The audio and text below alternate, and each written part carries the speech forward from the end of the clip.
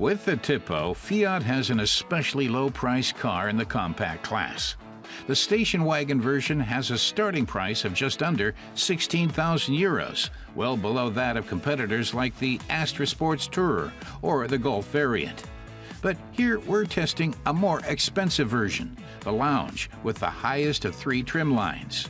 Automatic air conditioning and light alloy wheels are standard. Car tester Andre Zimmermann says the Tipo is not really his cup of tea. It starts when you get in. The material used for the door cladding and middle tunnel just cry out cheap. Then, the clutch is too loose. Andre finds himself pressing the metal every time he shifts. He's sure that would get old fast. And the gear shift. It feels like stirring a spoon in pudding, so there's plenty of room for improvement.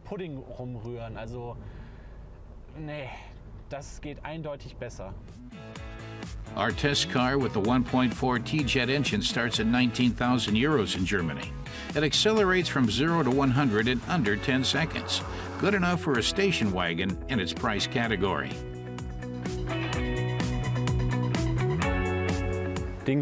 Andre says you clearly see why the Tipo is so low-priced. So many might choose to save a bit longer and get a station wagon that's a bit more upmarket. But sometimes things don't go as planned, and then a very low-priced station wagon can be just what you need. Expectant parents need room, but most station wagons cost at least 17,000 euros. The Tipo offers a solid trim line and 550 liters of cargo space. Andre says a stroller fits in the trunk easily with space left over for shopping bags. He admits that the Tipo did a good job here.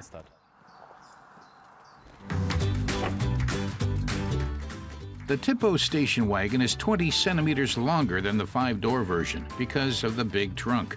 The Tipo doesn't look cheap from the outside.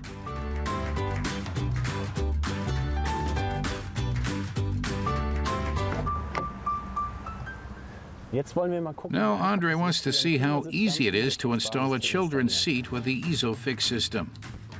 Only the 2 outer back seats have ISOFIX anchoring for car seats. This could clearly have been better designed, Andre complains.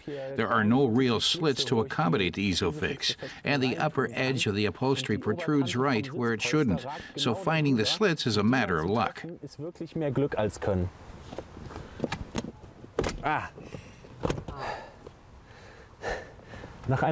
It seems like forever before he finally secures the ISOFIX, says Andre.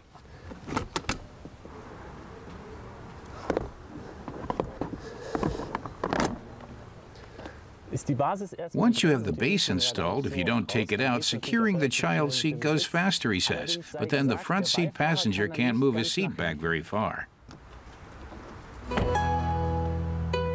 Except for the cheap materials, the Tipo's interior is okay. A sat-nav is available for a bit more money, and operating the center console is very intuitive.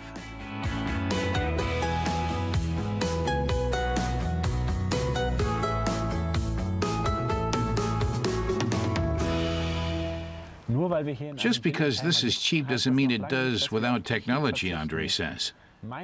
His favorite is the adaptive cruise control, even if it costs more than in the Golf variant. The low starting price makes up for that. But all the buttons are a problem. The center console is very clear, but the steering wheel is just plastered with buttons. There's not only a button for the cruise control, but also another for the adaptive cruise control. There are more than 20 buttons on the steering wheel, 6 of them on its back. So you can't even see them. A disaster, says Andre. The suspension is very soft. That makes it spongy in curves, but on the other hand, comfortable on long trips. The Tipo station wagon has plenty of room and a very attractive starting price, but Andre isn't enthusiastic. He calls it a very sensible car, but he's not a sensible car buyer. People who aren't emotional about driving will do fine with the Tipo, he says. But Fiat could have put a bit more love for detail into it.